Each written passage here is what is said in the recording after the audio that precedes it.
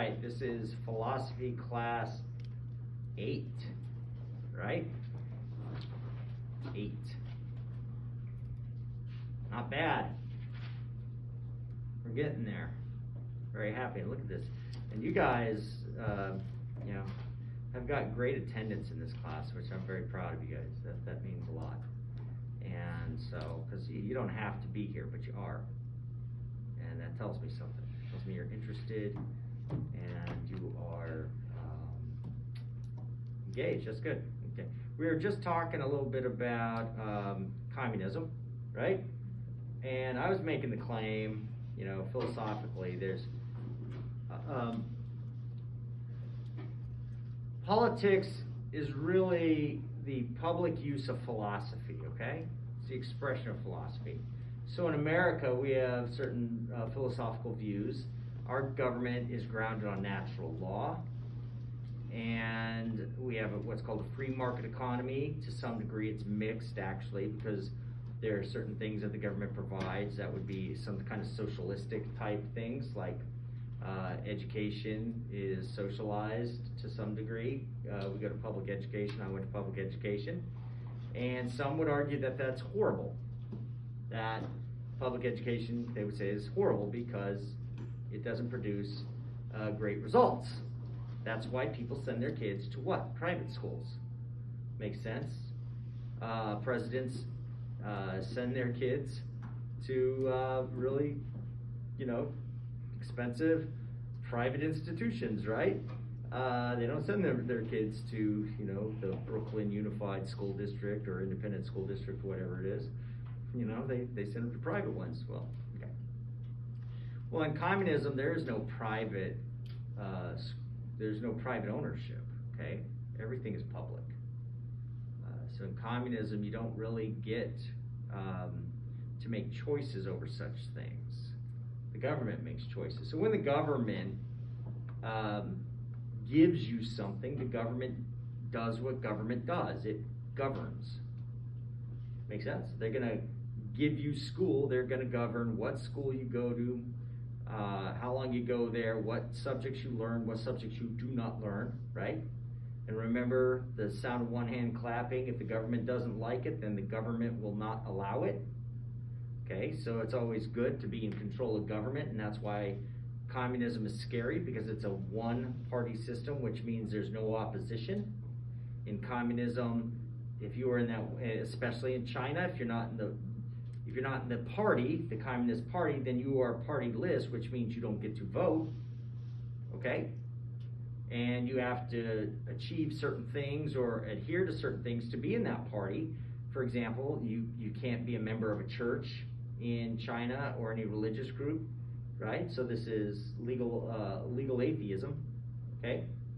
So that really silences those who have a moral voice that comes from Christianity, Taoism, Buddhism, or whatever they may be practicing in China, right? There's a larger population of Christians, they say, in China than in America. Okay, you go, well, that seems so odd. They're Asian, right? Because, you know, but it's an underground church, and then they have the official state church where you sign up and you have to register. But there's over 1 billion people there, which is quite a lot of people. So we're talking about China and why they don't necessarily invent a lot of things. Rather, they steal a lot of technology. Well, why would a communist country not invent a lot of things? Well, because under communism, you're not allowed to benefit from your ingenuity, right? In America, if I create an iPhone or a better one, I'm a billionaire.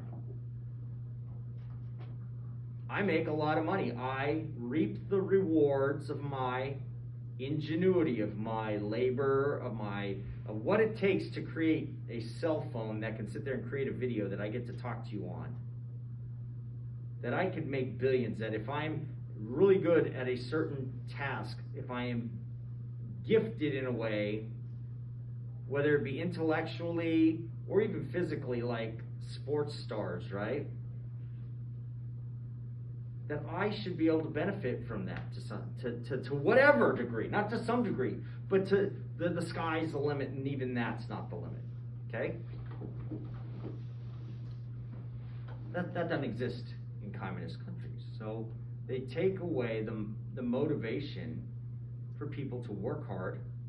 They take away the motivation for people to create anything beyond what is going to be used in their own home.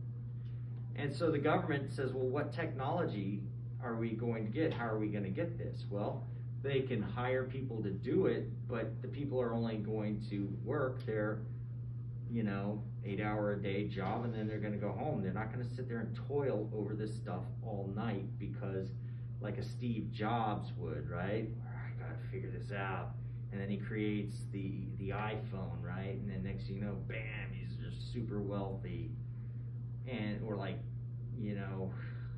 who's the Tesla guy right now? Elon Musk. Elon Musk. How can I make a car that everybody's saying we need electric cars, but electric cars stink because they don't have power, they're not that fast, they're not that cool. How can I make one? Then he makes one. I see his video of a Tesla beating a Lamborghini in like a half mile. It was a half-mile race, but up until the quarter-mile part, the Tesla was winning. And I'm like, oh my God, a Tesla's beating a Lambo, And so that's, well, he's motivated. He's going to be doing this, and he's a genius. He's going to be using his genius. Let's make it. Guy's a billionaire. So these communist countries are not going to be able to keep up with us in innovation because it lacks motivation. You have no reason to work hard. In fact, that was one of the biggest problems with the Soviet Union, is that they had shortages of things like toilet paper and bread. All these things, why did they have shortages of them? Because nobody wanted to work.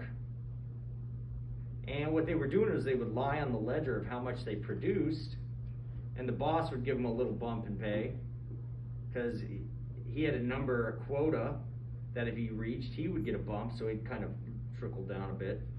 And so there was all a big lie. On paper, they had produced all these goods, but yet the cupboards were bare when you went to the markets, and there were lines around buildings. And so one of the stories was, if you saw a line at a store, you got in it because you didn't know what they had. They just got something. And knowing that there was a shortage, you jumped in line. Could be what you need. And then there are fights. There are videos back in the 80s of fights between men and women, literally men stealing things from women at the grocery store. They had this old meat counter, and you didn't know what kind of meat it was, literally, because they had shortages. And so they're just grabbing whatever's packaged there, and this guy rips this thing out of the hands of a woman, and fists start flying, and communism. Anyway, I talk about that today because of something I watched about political philosophy. It's all philosophy, remember. A guy was discussing education and how undereducated we are today, about the application of certain philosophies that are going on throughout the nations and stuff like that. How many of you know who Adolf Hitler was? None of you. That's a joke. The camera doesn't show how many hands went up. 2. No, I'm joking. All of your hands went up, right? He's that guy. How many people, can somebody tell me how many people he killed? You can't. Can you? Wasn't it like around 6 million? Yeah, I think the number they throw out is 6 million. I've heard up to 12 million, okay, because there are people who are unaccounted for still and all that, okay. Can anybody tell me who Joseph Stalin was? Wasn't he like the leader of the Soviet Union? Yes. Yes. Is he a good guy or bad guy? Bad. Didn't do Bad? so well under him. I like how, huh?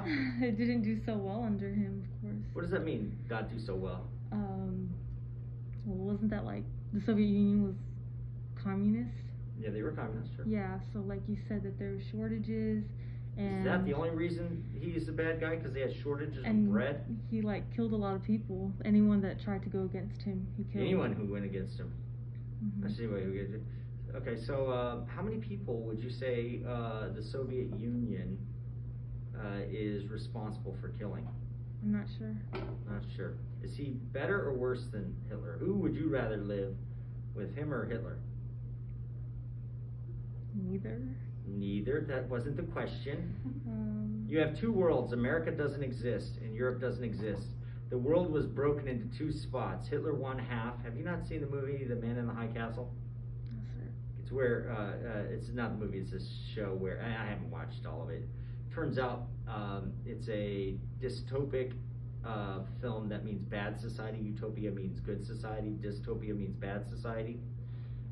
It imagines a situation where the Nazis and the Japanese won World War II, right? But imagine a world where it's either all communism or all National Socialism under the Nazi regime. Which one would you rather be in? It could have been that way. I mean, the Nazis could have taken over, Europe, and maybe let's pretend that communists who did want to take over the world and still do, actually got at least halfway. Which one would you rather be in? And let's pretend those are the only two regimes on Earth. Neither one would be good, right? Yeah. Yeah, that's a hard question. That's unfair. Okay. What do you think? Remind me your name. You're wearing the Oakland A's hat. I was a big Oakland A's fan back when I was young. Kevin. Kevin, tell me about this. Tell me a little bit about why Stalin was so bad. Was he worse than Hitler or better than Hitler? Depends on what you think, but go ahead. Man, I think they're both just as bad. Just as bad. But Who killed more people? I don't know how many people Joseph Stalin killed, but I'm more familiar with Hitler, so. Okay, and that's what I'm getting at, is you're more familiar with Hitler, but you're not familiar with Stalin. Is somebody Googling it right now? I got a number. I've got several numbers in my head, and I don't want to say it because then if I'm wrong, because if Google tells me I'm wrong, then I'm going to be embarrassed. Should I write it down and see if I'm right? I'm going to argue 60 million. I've heard upwards toward 90 million. What'd you get? Wikipedia says 20. I've heard that on the low end. I've heard the high end being up to 90. Maybe that's China. How many people has communist China killed? Maoism. The Great Leap Forward, right?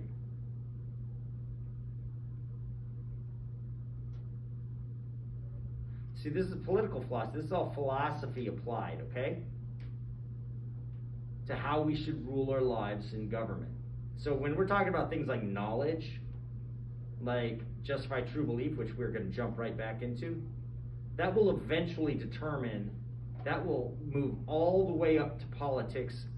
It will move into theology, what you think about God, and how you think about government, okay? And so these are the result. Communism is the result of a philosophical paper by Karl Marx and Friedrich Engels, okay? Called the Communist Manifesto.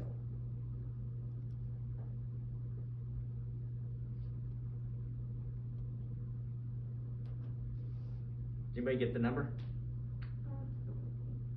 Maoism. How many people did Maoism kill?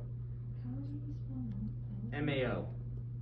It said 2.5 million, but the death. Did you say how many what? 2.5. 2.5 million. That's rather low, don't you think? Yeah, but it said the death toll was around 40 million. 40 million. So it said like 2.5 million were killed and or tortured. And only 2.5. Well, that might have been just towards his reign. Yeah. But we're talking the whole history of communist China. Well, go ahead. This one is saying they're not quite sure, but Of course it's not. they're saying anywhere between 20 and 45. 20 and 45. That's what I thought. 20 and 45. That is a big, we don't know, it could be upwards to an extra 25 million, right? Yeah. So, you know, you got 20 million that we could be sure of perhaps. Oh wait, no. Hold on. Oh wait, no, wait. Um. I can tell you the Khmer Rouge, It when- depends on like who you're talking to. sure, I in the guarantee circle. that's gonna be who, But talk to a then communist, they're like, no, we someone didn't else kill said anybody. 70 million? How many? 77? 77? Yeah. Yeah. So we got Stalin killing 20 at least, right? We got Communist China killing upwards to 90 million people. The Khmer Rouge, when they went into Cambodia, they killed 1 out of every 4 people. They had 16 million people in their country. That means they killed 4 million. That's a small country of 60 million people in Cambodia.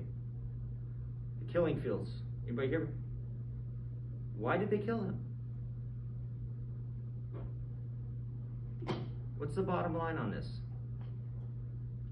Because they disagreed with him politically. Did you catch that? So I'm going to have you guys, here's something I want you to listen to. Memorize. Write it down. Or not. Or just watch the video a lot. I don't care. You don't have to write it down. You can just watch the video over and over and over and over again. Helps my algorithm anyway. What is today a matter of academic speculation? I blew it. What is today a matter of academic speculation begins tomorrow to move armies and pull down empires. This is not my own quote. Okay? It's Macon's report. I'll give you a spelling of that at a later date. What is today a matter of academic speculation begins tomorrow to move armies and pull down empires. I expect you to know this. Extra credit on the final. Maybe. Might be just a half the test. Who knows? What is today a matter of academic speculation begins tomorrow to move armies and pull down empires. What is today a matter of academic speculation begins tomorrow to move armies and pull down empires.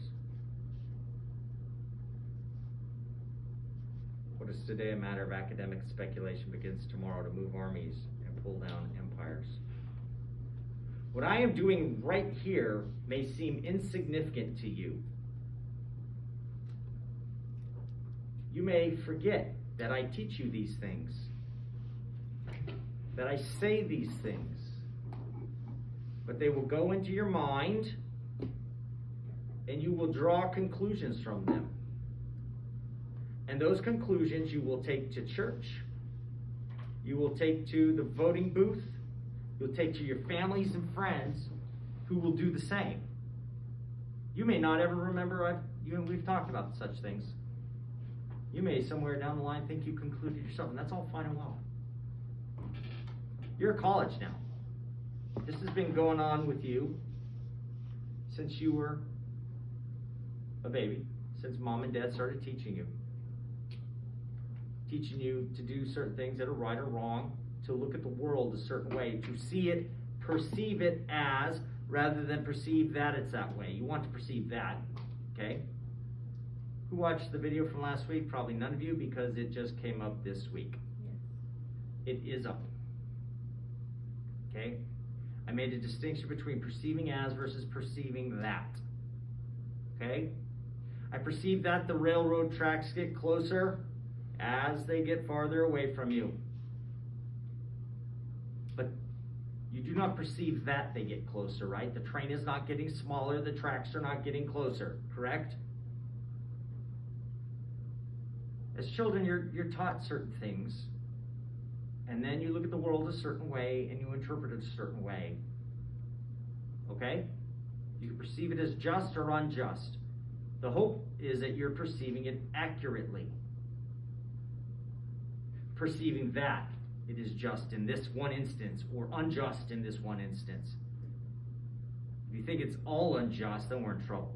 Then we need to get rid of our government and start over, right? And And that's what a lot of people do when they're promoting communism. They're telling you that right now America is an unjust country.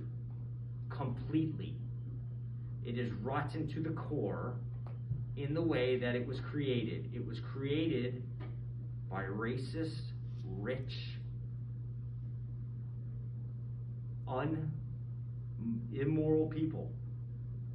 And they created it in such a way that it is always going to be unjust. Thus, we need to do what? Get rid of it and replace it. What are these people wanting to replace our current government with? Socialism. What is socialism? Socialism is Marxism. What is Marxism? Communism. The USSR did not call itself the Communist Party of Russia. They called it the Soviet Union, Socialist Republic. It was a socialist republic. The result of their certain foundational beliefs resulted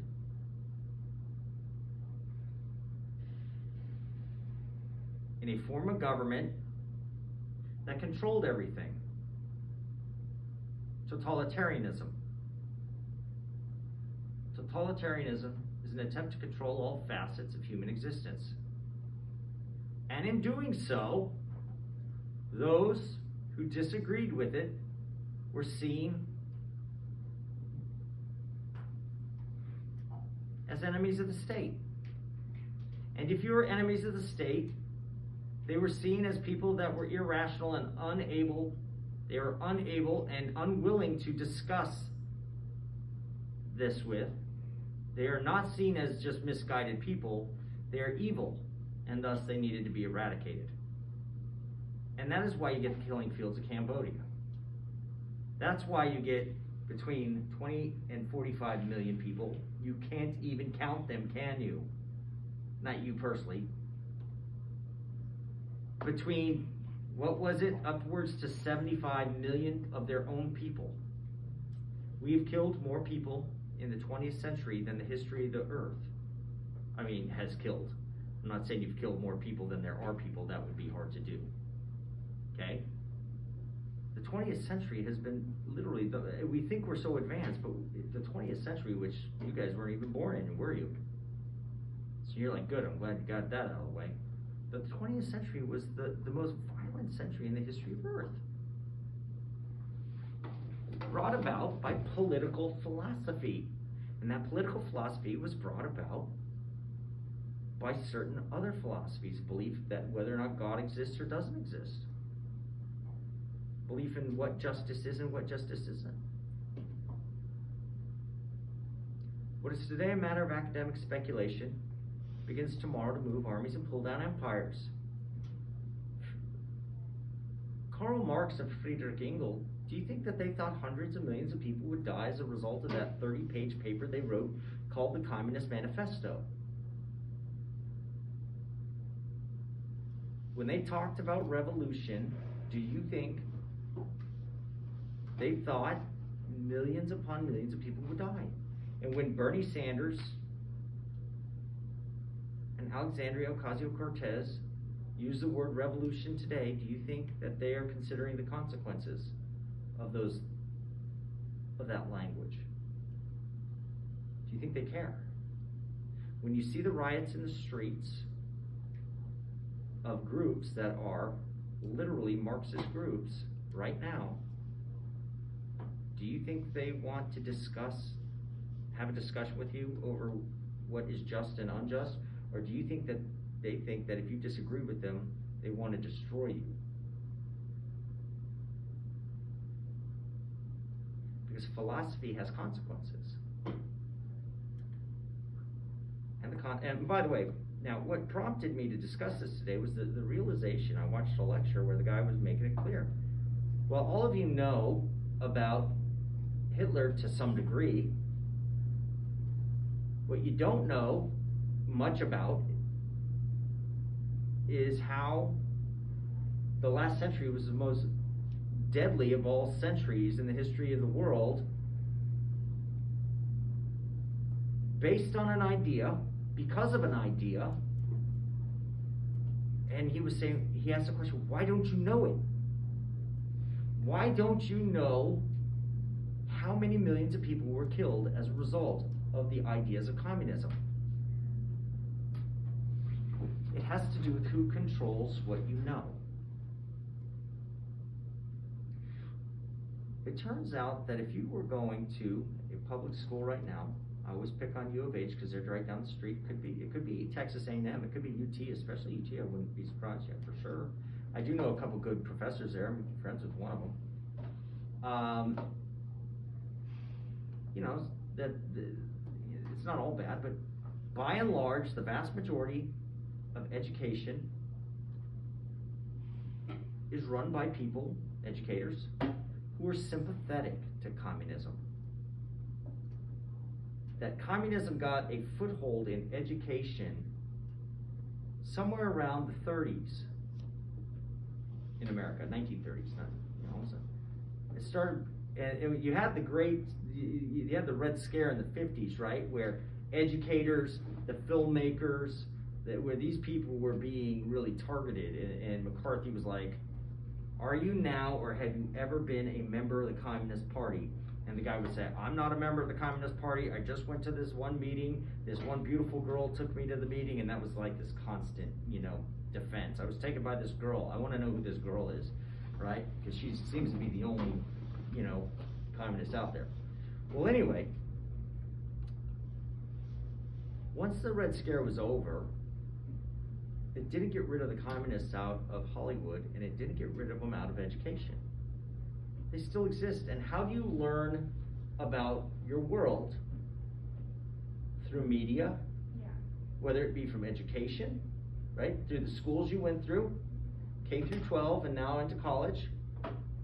Especially, and you were more likely to believe what you heard when you were K through 12. You just sat there, listened, and were tested. You didn't hear the other side, right? It's not about debate. It's about passing the stupid exam.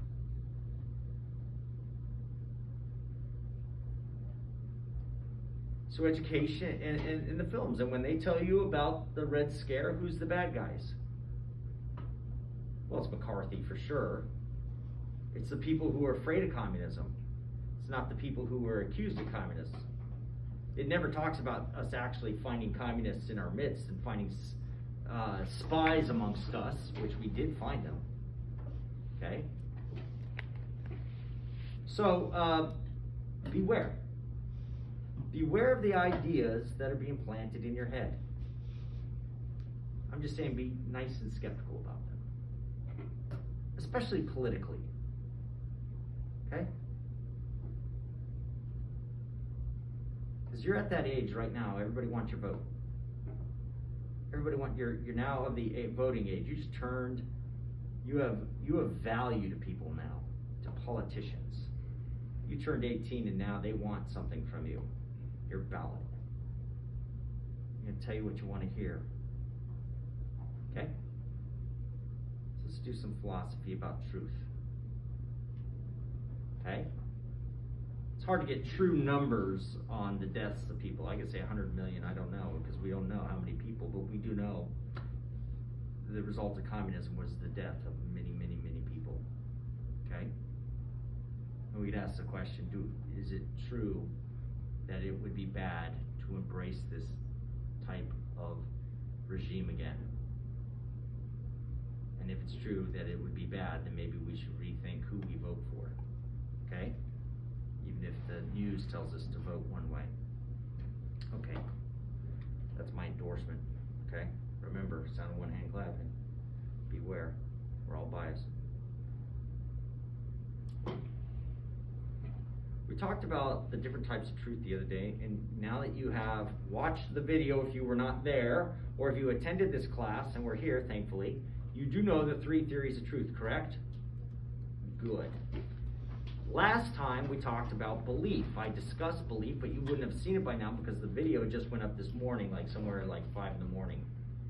Now, if I don't give you the announcement, the best way to know when the video goes up is to subscribe to the channel, and YouTube will tell you when my videos are posted. Like if it went up at 2 in the morning last night, it may have, or this morning, I was in bed. I'm not going to write you an email at that time telling you where to go. But YouTube will, okay, if you subscribe. So that's a little plug there. So last time we talked about when we moved on from the 3 theories of truth, and we moved on to belief. And I told the last class what belief was. What is a belief? I told the last class on the video, so if you watch it, it is a psychological disposition to hold a proposition to be true. I said that it is a psychological disposition to hold a proposition to be true. Now, if I move on quickly, it's because it's on the video and you're expected to watch the video. Okay?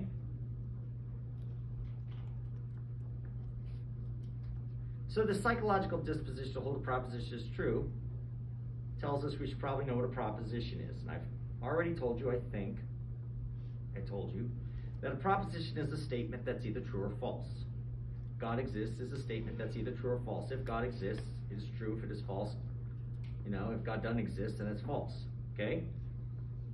God exists, therefore it's true. We use propositions all the time. In court, in documents, in statements about truth, all the time. Okay?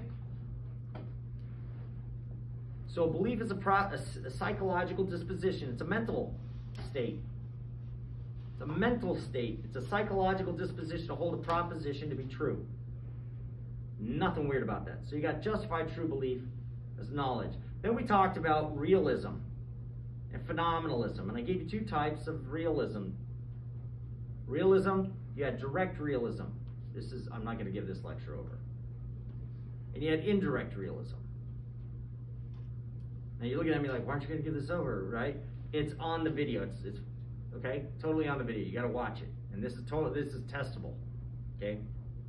I always have questions on direct realism and indirect realism and how they're similar and how they are different. Okay?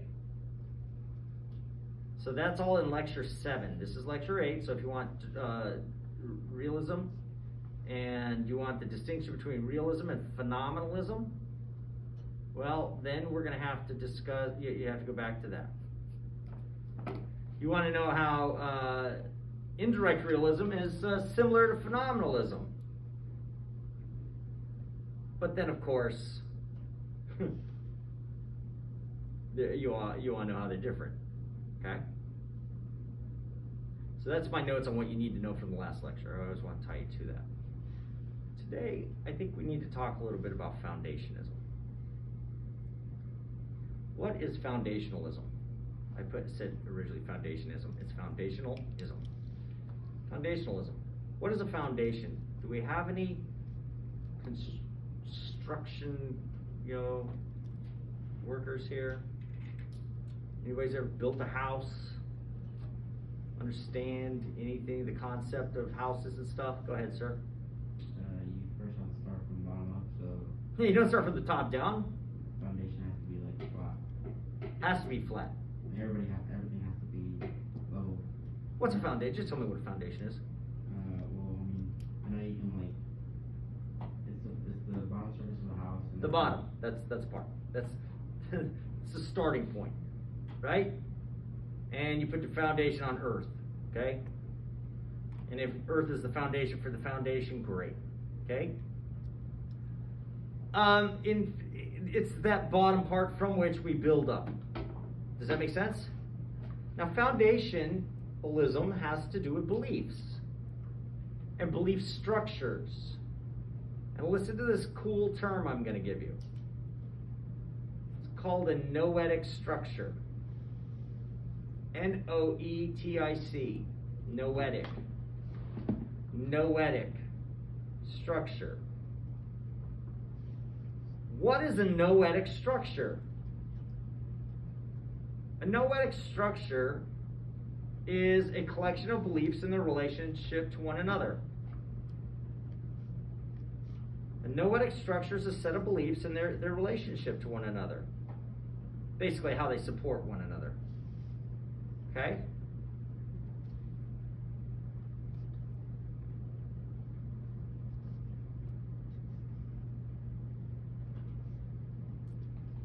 So, imagine a house of cards.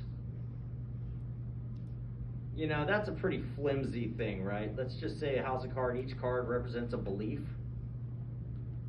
And you start pulling at cards, falsifying, that means I'm falsifying each belief. Each time I pull a card, I'm showing a belief to be false. Eventually the whole structure falls apart, doesn't it? Because, especially, if I pull cards from the bottom, what happens when you pull cards from the bottom? The cards on top fall. It implodes. Because you base certain beliefs on your foundational beliefs. You start with a belief down here and you build up on top of it. Make sense to y'all? A foundational belief, though, we will also call properly basic beliefs. Or just, you have what are called basic beliefs, and then you have properly basic beliefs. A properly basic belief is a belief that does not need to be supported by any other beliefs. A properly basic belief is a belief that does not need to be supported by any other beliefs.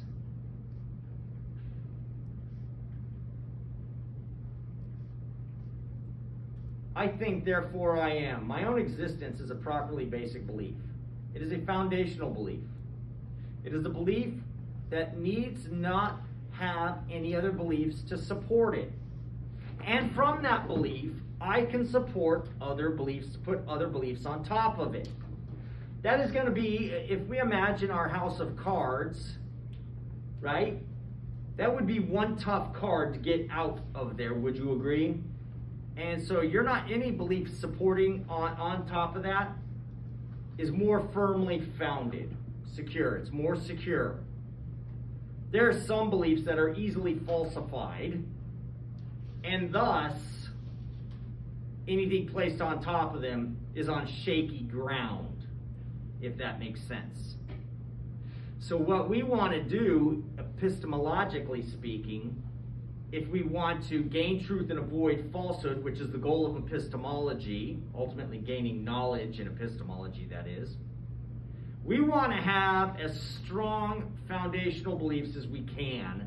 Therefore, anything being placed upon that is on more sure ground, that we can be more certain of our beliefs.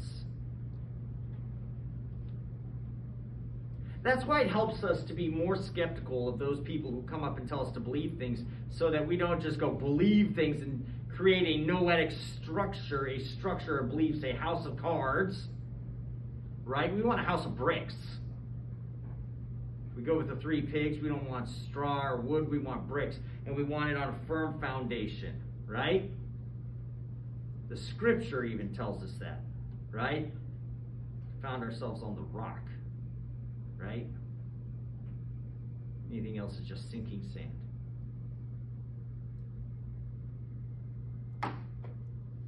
So, some people believe that there are no such things as foundational beliefs. And these are coherentists.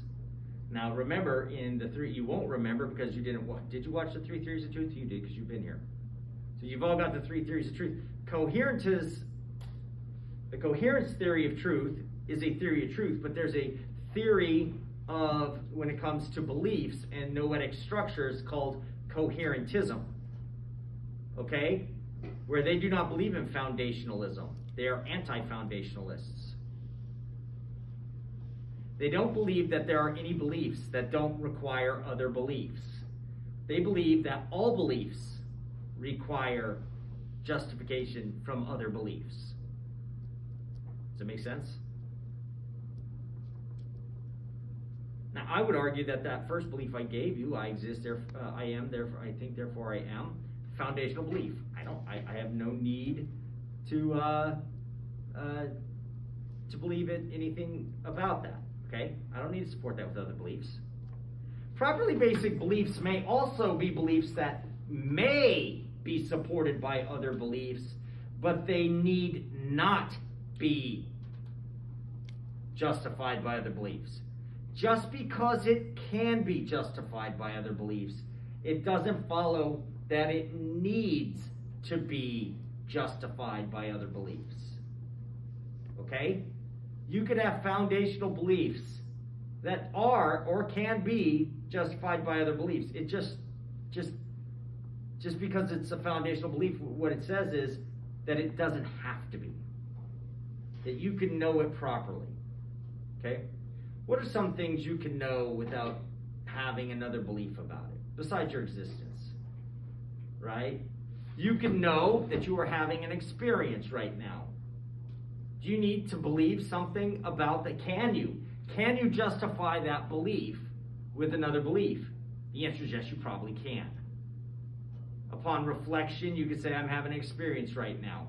Well, why do I believe this? Well, I believe that I exist, and how do I know I exist? Because I think. Thinking is an experience, or the being presented to by phenomena is that, and I believe that, and now this stuff occurring is falls under that. Therefore, you can do all that mental garbage. But the reality is, do you have to? No. Why? Because it is self-evident. Interestingly enough, that notion of self-evidence was discussed in what American document? It is the Declaration of Independence. That is, we hold these truths to be self-evident. Who wrote that? Thomas Jefferson. And what is he doing? What is he using? He's using philosophy. What area of philosophy? Epistemology. We hold these truths, which is having to do with truth, and he's having to do with evidence. We hold them as being self-evident. Self-evident. Not that we can't reflect upon them and think about them and give other justifications for it, but that it is foundational that we have the right to life. You cannot come up to me and tell me I have to defend the notion that I have a right to life. It is self-evident that I have it. Just as much as I am having an experience right now. Whether that experience and how I perceive it is true to how it actually is something else. But it cannot be denied that I am having an experience. It is self-evident. Now that experience may accurately depict the world, or help me accurately depict the world, but it is an experience nonetheless, and thus it is foundational. My belief that I'm having an experience is a foundational belief. Okay? My foundational belief that I have the right to life may be defended by other beliefs. It need not be. I would argue that you would fight for your right to life before you could even express why you believe you have it. Children in the womb literally fight off the suction device that is coming for them. That's why I think her name is Lila Rose, is it? I look to you like you would know this. She's the big, pro-life woman and March for Life and all that. She does that. She worked at Planned Parenthood just down the street, right by U of H, the biggest one in the nation. And she had to assist in an abortion, and when she watched the child fighting it off, that changed her mind. She went, oh my God, what are we doing? And that's after I think she had 2 abortions herself. Interesting. The infant did not know how to articulate the right to life, but it sure fought for it, right? You have this foundational belief that even pre-linguistically one knows. Okay? Foundational beliefs. What is a foundational belief? It's a belief upon which we base other beliefs. The question is, are foundational beliefs basic beliefs? That is, beliefs that need not be supported by other beliefs. I argue that there are many basic beliefs out there, and I'm not the only one. I'm not like some unique guy who defends foundationalism, okay? This is debate that goes on in epistemology. Now think of this. If beliefs have to have beliefs to support them, Okay? What happens is you get what's called an infinite regress. What is an infinite regress? It would say, I have belief 1 that needs to be supported by belief 2. And belief 2 needs to be supported by belief 3. And belief 3 needs to be supported by belief 4. Right? 5, 6, 7. How many beliefs do you have? Take one belief of yours and see how far you can go back in defending it with other beliefs. Right? And somebody might say, if you cannot support your belief with other beliefs, and people do, then you are making assumptions. You are not justified in holding that belief. None of our beliefs would be justified because you would have what's called an infinite regress, and none of us have an infinite number of beliefs about the support of one belief. That would mean every one belief of yours would have to have an infinite number of beliefs to support it. And by the way, you cannot cross an actual infinite. Because if you had 100 bajillion, and that's a made-up number, sextillion is not, right? It goes million, billion, trillion, quadrillion, quintillion for 5, sextillion for 6. Do you know how many beliefs that is? And it goes off to like, I don't know what the 7 is, so that's why I kind of stopped it there. But then it gets to octillion, right? Man, that is a lot of beliefs. And I don't have them. Okay?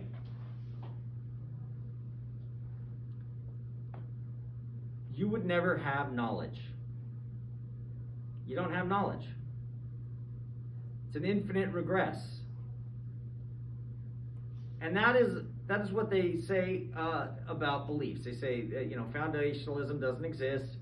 You basically, you have to support them with other beliefs, but if you do, then you got this infinite regress. Well, then you have the coherentists who argue, well, that's not really how it is. And they would say your noetic structure isn't up and down. It's like a web, like a spider web. And each belief supports itself, and you don't get this, what's called a vicious regress, but you get what's called circular reasoning. That A supports B, B supports C, C supports D, D supports E, E supports F, F all the way to Z, and Z supports A. And that's like pulling yourself up with your own bootstraps. Do you know what, there's a term called bootstrapping, and it's not a good term. Well, it can be. A guy who pulls himself up by his own bootstraps, who does not know what bootstraps are? We're in Texas. You all should know what bootstraps are.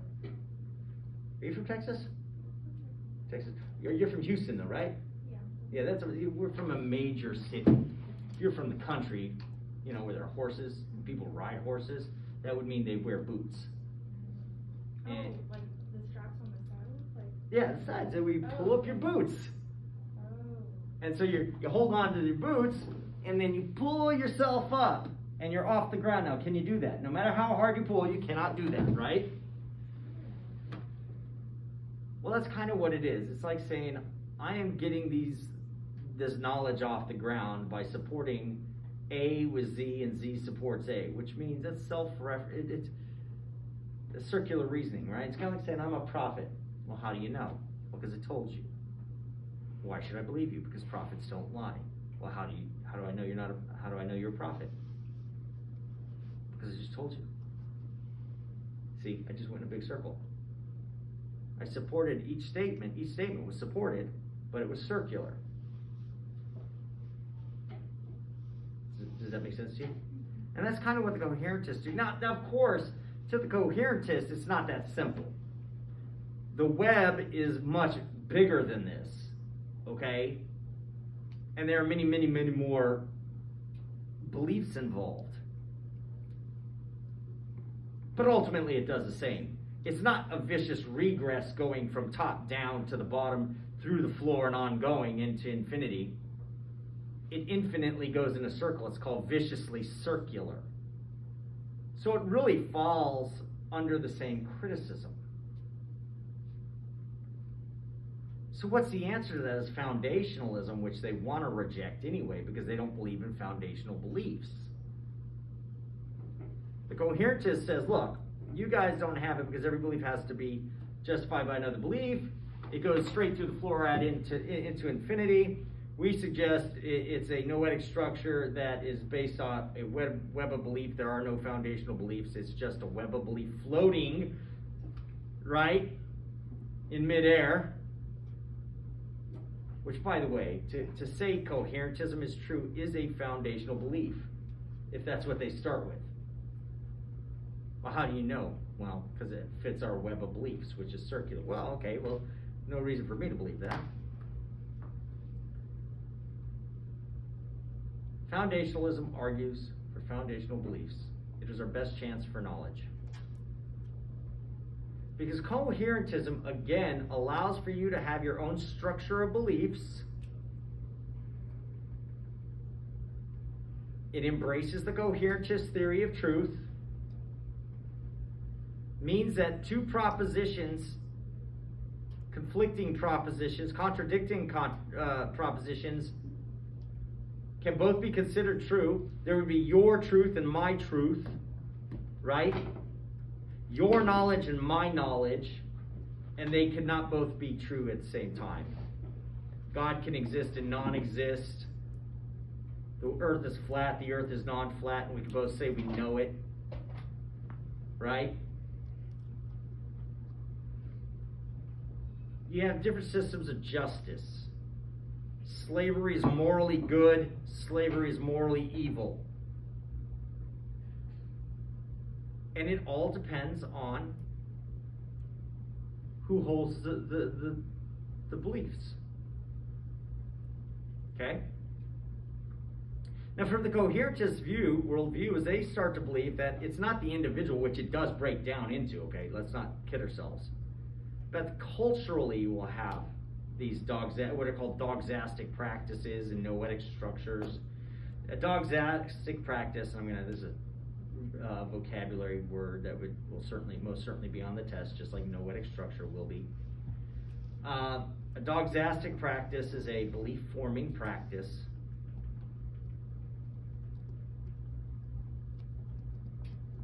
This is why we get moral relativism. When you get a doxastic practice is a belief-forming practice. A belief-forming practice. Okay? This is why you get moral relativism. When you get epistemological, epistemic relativism, your knowledge is your knowledge, my knowledge is my knowledge, then you get moral knowledge, that's your knowledge, moral knowledge, and I am my moral knowledge, right? Well, it may be true for you, it's not true for me.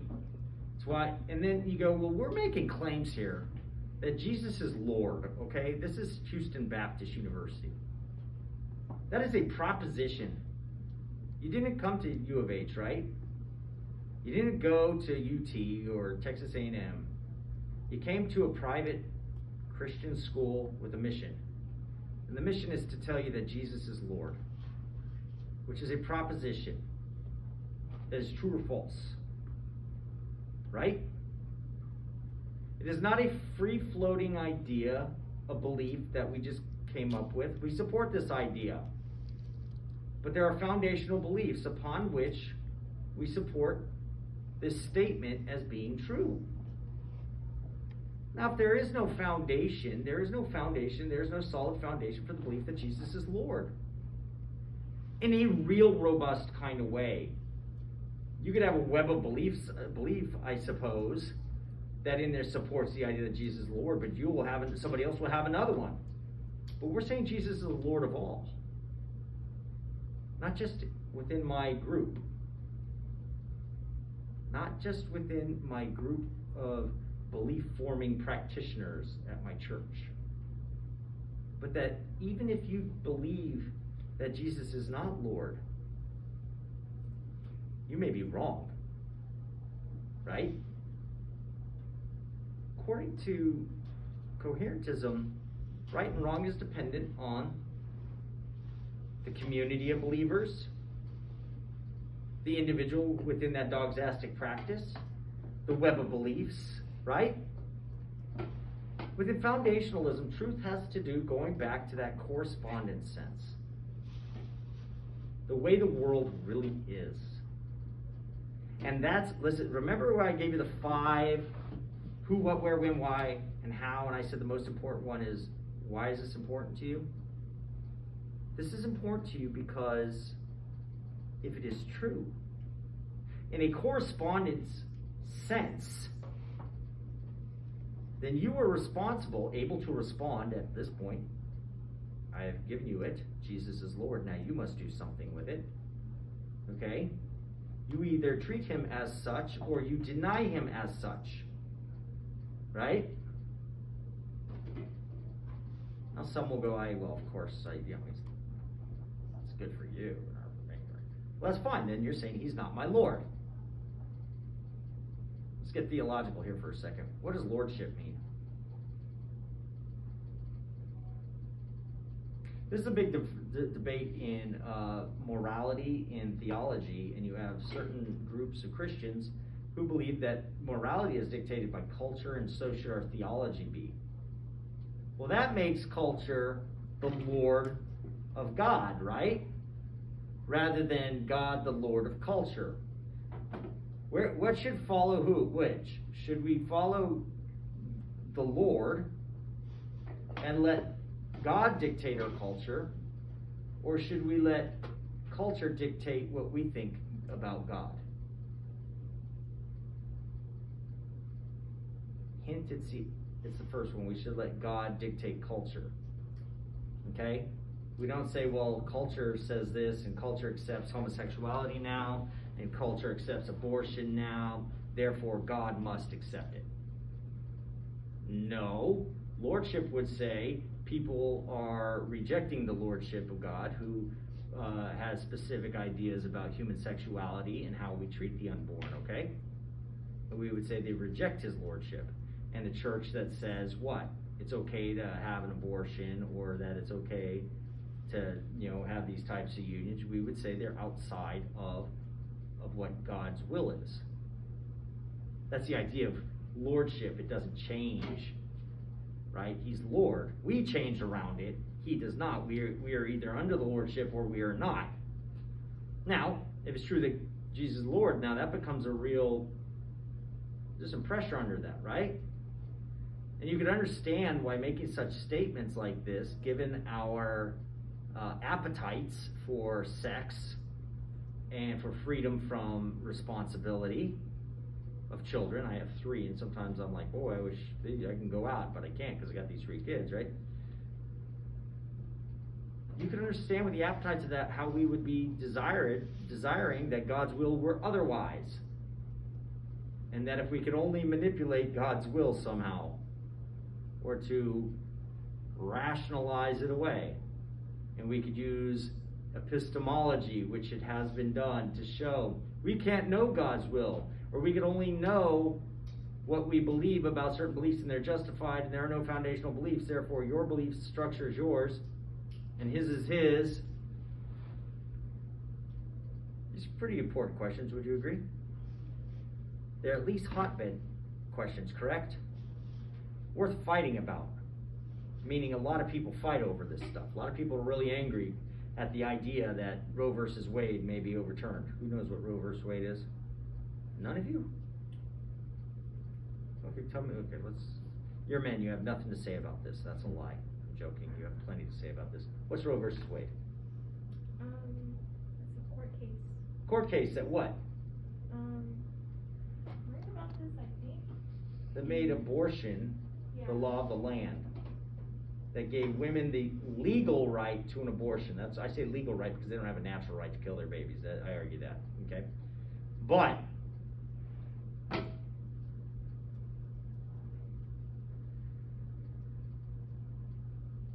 is a philosophical debate. Contains knowledge, truth claims, theological claims, right? About the nature of man. Humans, do all humans have the right to life, even if they're geographically located in the womb? Do we all bear the imago Dei, that is the image of God, which is what gives us the right to life, right? The theological has to do with epistemological issues. How do you know when, quote, life begins? Well, we know, that all the material is living. The question is, when do rights enter into the human? When do humans get the right? Do all humans have it? And so when women want to have abortions, or husbands or boyfriends are pressuring, or parents are pressuring daughters into having abortion, then they're like, I have no daughter of mine's going to be like this. I'm taking get your butt down there. And this is real. I mean, this is real. A lot of abortions are not exactly the woman's choice, as a lot of people would argue. It's a very emotional thing, so it's very important. This is philosophy dictating what you believe about, or at least being used to justify what you want on a social situation, on a moral decision. Who you sleep with, right, is another one. Certain men want to have sex with other men, and you go, well, philosophically, you can make an argument against that. Medically, you can make an argument against it. Morally, you can make an argument against it. Biblically, you make an argument against it. But appetites and emotions get involved, and then philosophy gets used, okay? And so foundationalism is a very important topic when we're talking about knowledge, about how do you know? What are the things you believe that you need no other belief to justify? What are they? And so you build your house, and don't build a house of cards. If you build on emotions, have emotional beliefs, those are cards that are easily flicked away. The house will fall. You want the strong ones. Make sense? What's a dogzastic practice? A belief forming practice. Take good notes, sir. What is a noetic structure? Collection of beliefs and their relationship with one another. That's amazing. You sounded like this guy. Oh. Like Stu. I'm just picking on you, Stu. Stu? No, wait. What's your first name? Oh boy. Drew. You did not just call me Stu. Oh, it's a great name. Oh, Stuart's boy. a great name. Stu. It's Drew, right? Yeah. I knew it reminded with ooh, and I didn't want to say Gru from Yeah. Despicable Me. Glad you didn't. Little girls. Just got the little puppet. Remember that one? All right. So we got noetic structure, dogzastic practice. What's coherentism? Tism. Anytime you hear ism, that's not a good thing. Well, it's not all bad. I'm a foundationalist, which means I'm into foundationalism. There are different types of foundationalism, by the way, and different strengths of it, okay? You have traditional foundationalism, you have modest foundationalism. I'm not necessarily going to test you on that. That's if you take a further class in epistemology, okay? That would make you really cool in my eyes. Yeah, you're gonna take one? Or no, you just have a good question. Go ahead. So you mentioned coherentism I did. a couple times, and I have a couple of different. Yeah, tell me what you have.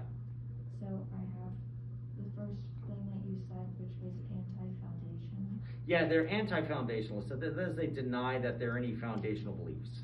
And then, but after that, you mentioned that you can have your own set of beliefs. That's true. So how can you explain further on that? So because for the coherentists, they believe that knowledge is really a collection of beliefs. And when we're talking about coherentism and foundation, we're talking about noetic structures. What's a noetic structure? Collection of beliefs and their relationships. Yeah, and how they relate to each other. If you think of a foundational belief, okay. And I brought it today. There is a marker in here, I promise. Or at least I promise I put it in here. If it fell out, then I'm in trouble.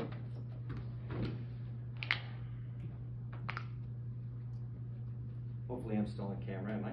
Good. So imagine a foundation of we'll call that the foundation, call that earth underneath it, whatever. There's This is the bottom. And then you believe, you know, you put a belief here, number 1, B1, and then B2, and B3.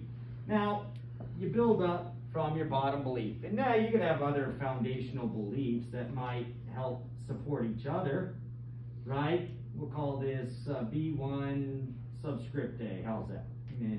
And then B2 subscript A. And, you know, of course, they support each other somehow and maybe whatever. You get a structure like that. Okay, it's just kind of like a building. And but you got these what are called basic beliefs, otherwise known as properly basic beliefs. Properly basic belief. If you ever see that in epistemology, you go, oh, basic belief. Properly basic belief is a belief that need not be supported by any other belief, but it may have other beliefs to support it. It just doesn't need it. Needing and having them are two different things. Some would say a belief has to have, you know, a basic belief is one that you can't support with other beliefs, okay? And I believe that there are some beliefs like that, such as, I think, therefore I am. My existence, I don't know if I could support that somehow.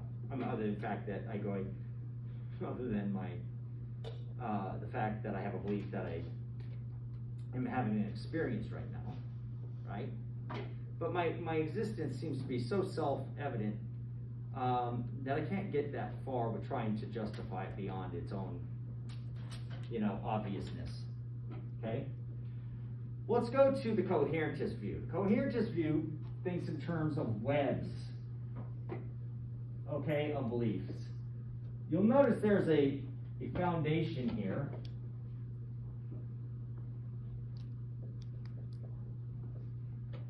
Whereas over here, we're going to say there is no foundation. It's like you've got each one of these is a belief.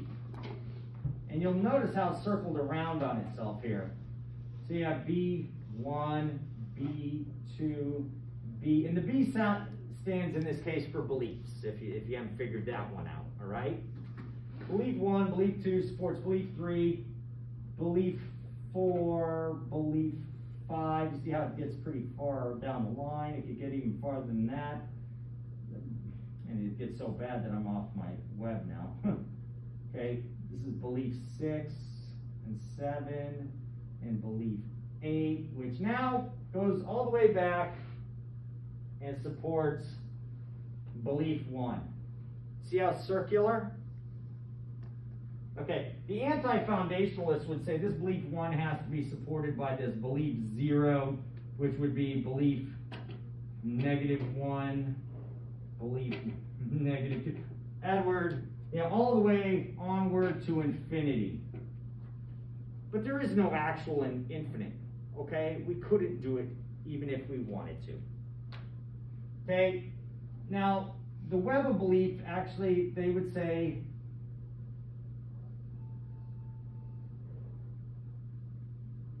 so this belief 1, this will support a belief over here and a belief over here, and it keeps going all the way around. You got this big noetic structure that is much like a web.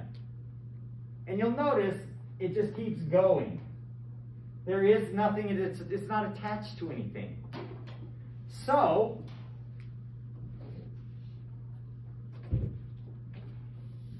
let's just call this your noetic structure. But what about Drew's noetic structure? Yeah, he what has about his mine? own web of belief over here. Oh yeah, that's my web. And they are different beliefs. Okay? And they contradict yours. Okay? So he could have the belief that God exists, whereas you would say God doesn't exist. And your web of belief supports that belief, that God doesn't exist. His believes that it does. And so he would say, he has knowledge, and you have knowledge. But knowledge about what? About your web of beliefs. not about reality. Okay? Only on your own web. And that's why the coherentist makes it clear. They're not making claims about reality. They're making claims about sets of beliefs. It's a very subjective view of knowledge. What do I mean by subjective versus objective? Talks about the subject rather than the object. Talks about the person rather than that which they are, about the objects of knowledge, about reality outside of them. It's inward rather than outward. You're talking about yourself, and I'm just using you as a reference to point at this point. You're talking about yourself rather than about, like if I'm talking about the table here and I say the table exists, and now I have all these beliefs that justify why I have that belief the table exists, the coherentist is saying you're not talking about the table, you're talking about your set of beliefs, about me. But in reality, I'm not a coherentist, I'm a foundationalist, I'm not talking about myself. I'm talking about the darn table. It exists whether I believe it or not. In coherentism says you construct reality through language and beliefs. Coherentism suggests you construct reality through language and beliefs. And then, by the way, this is why I get really angry at the typical secular college, is because this is the kind of epistemology they sell you. That you actually construct reality through language and beliefs. And that's why there's this big push with this cancel culture that hates how we use language. That it's all about, they believe we can change genders by changing what we call ourselves. Okay? That if you identify as a certain thing, then you could be that thing. Right?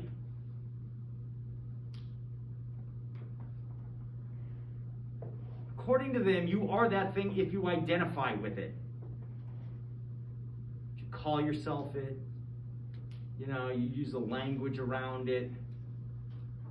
It doesn't say you're wrong, though.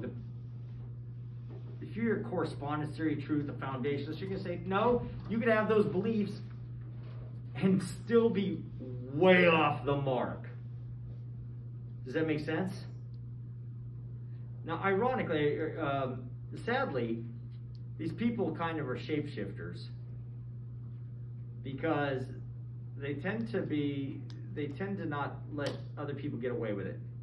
Did we run out of time? And nobody's saying, dude, you're out of time. How much time we got left? 1 minute. That was pretty darn good. Any other questions? None? You got a question? I don't know what the concepts. We got 30 seconds. What is it? That's fine. I'll ask you next time. Okay, then stay tuned for your question next time. All right.